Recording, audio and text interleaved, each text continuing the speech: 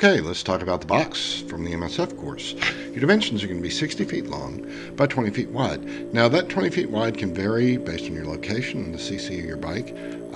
If you're having trouble at 20 feet, feel free to stretch that to 22 or even 24 feet while you get familiar with how the drill works.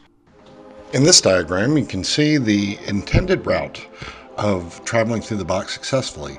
As you enter the top right, you'll come along and approach the first U-turn, as we'll call it, but you're going to, instead of turn 180 degrees, you're going to turn about 270 degrees, so that you'll end up pointing back to the top right corner where you came in, where you'll once again proceed making another 270 degree angle to come out along the bottom baseline and out the bottom left of the diagram. This routing is important because it maximizes your chances of getting through without having to put a foot down.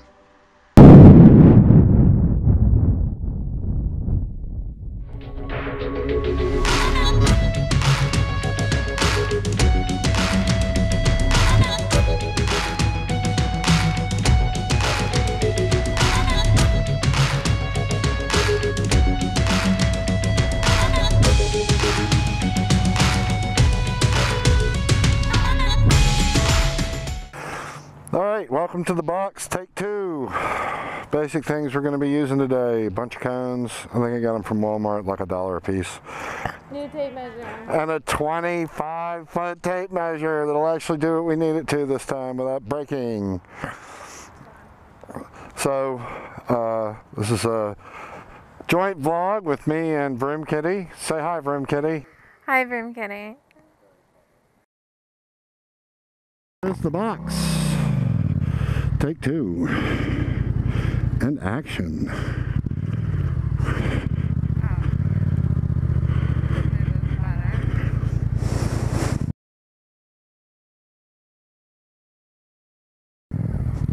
Little foot brake, little foot brake. Keep it on. Foot brake. There you go.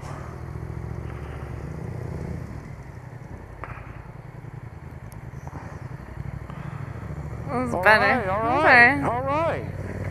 You might have brushed the line, but you didn't cross any of them. Yeah. I think that'd be perfect in the MSF. They definitely passed that. Yeah, I saw it fall worse than mine. Considering, right? Right. I've seen one win. Oh, no.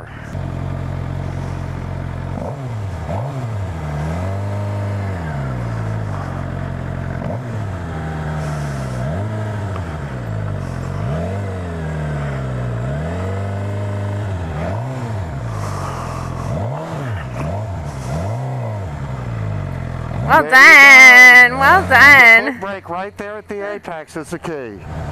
All right. Well done. Good girl, good girl. Way to go, Kami. Jixer. You're a sexy bitch. Don't let Lagertha embarrass you. The fat bitch can do it too. She is capable. That's the key. When you're out there, keep the RPMs up. Yeah. Let that clutch out, and when you need to start really making that sharp turn, just to tap a foot brake right there as you start your final turn. Let it dive just a second, and then release the clutch and let it pull you through. Well, it only took me, what, 3-4 tries? But we did get it done. You got to do it. What, on her? Yeah.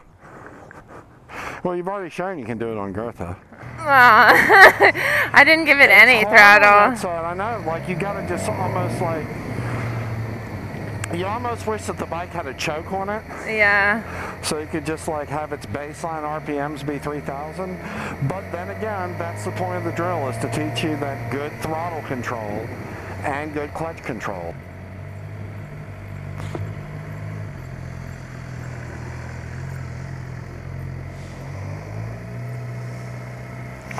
That was clean. RPMs, little foot brake. Outside of the line. Right, yeah, but not bad at all. Not bad at all, right? No. I bet you feel a lot better about the way that bike handles now than you did on your first run. Yeah, I definitely feel better about take two. So as you can see, certainly got two bikes with very different characteristics here.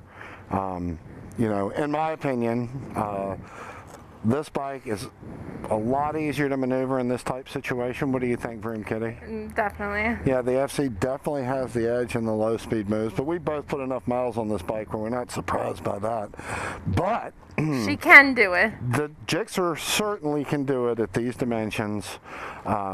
It's We could tighten it a little. Okay. I mean, not right now, but I feel like I could work on bringing the box and that's in. the thing, and that's the thing about the box. Like, if you're doing it at 20 feet and you just can't do it, and you're putting your foot down because you're trying to make that, in my opinion, spread that thing out to 24, 25 feet, whatever it takes to get the method down. You know, if you're riding if you're riding a leader bike, I think, see, I know in some of the states, you're permitted a bigger box. I think it goes up to 24. I think the 20-foot box is only for 200 or under 500 cc's or something like that. So that's going to be, you know, pretty much the bikes they provide you in Virginia. And then, you know, like a WR250, you know, something like that. So honestly, it's unfair that this bike would be given the extra space because it doesn't need it, but it would be, I think, in those places. So anyway, but yeah, I feel like I haven't really paid as close attention to my low-speed throttle control as I should have.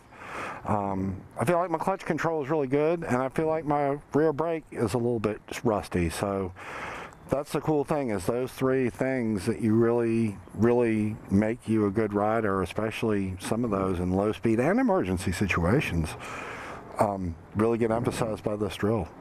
So, cool. Well, that was nice and all. Let's pick up these cones and have an actual ride. What do you think? Yeah, I'm down. Cool.